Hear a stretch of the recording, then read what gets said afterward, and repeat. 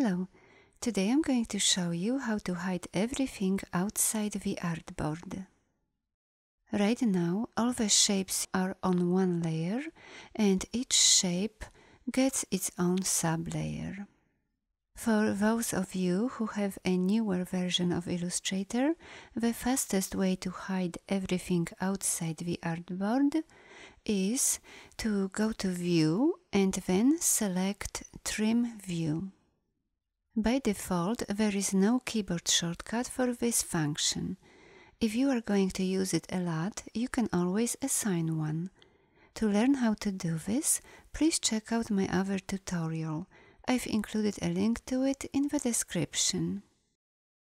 Now you can still select any of the shapes and make changes. To exit this mode, go back to View and uncheck Trim View. Another way to hide everything outside the artboard is to create a clipping mask. Set the stroke to none and the fill to black. First, we will create a mask. A mask can have any shape you like, but in this case it will be a simple rectangle that will cover the entire artboard. Select the rectangle tool and draw a rectangle to cover the artboard. Be sure your mask sublayer is on top of everything you want to cover. Everything that the mask covers will be visible and everything else will be hidden. After you draw a mask, select everything and then either go to Object, Clipping Mask and choose Make, or press the Ctrl and number 7 keys on your keyboard. If you need to make any changes to individual shapes, first open the Clip Group layer that we've just created, and now select a desired shape and make changes. To see everything, turn off the visibility of the rectangle layer.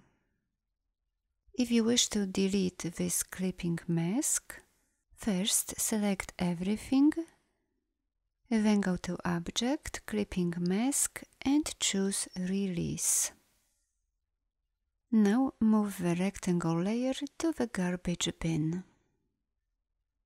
Another way to hide everything outside the artboard is to create a dummy layer, which will have a shape covering everything outside the artboard.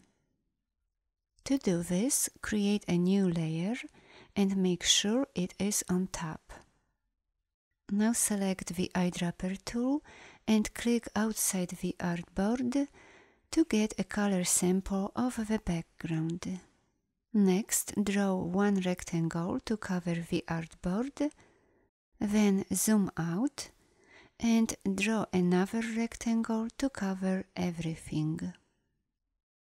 Open the sublayers of layer 2 with the rectangles and make sure both of them are selected. Finally, go to Pathfinder and choose Exclude.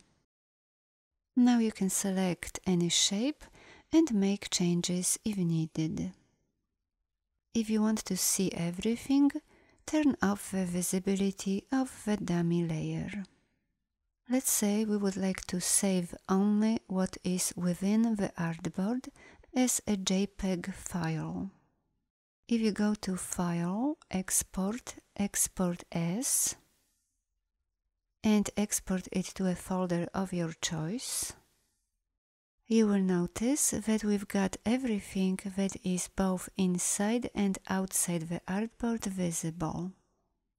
Now we will make a JPEG file that only contains what is within the artboard.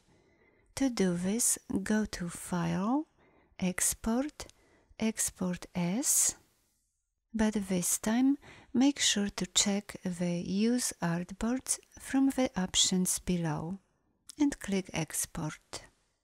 Now your file contains just what was within the artboard. Thanks for watching. Bye bye.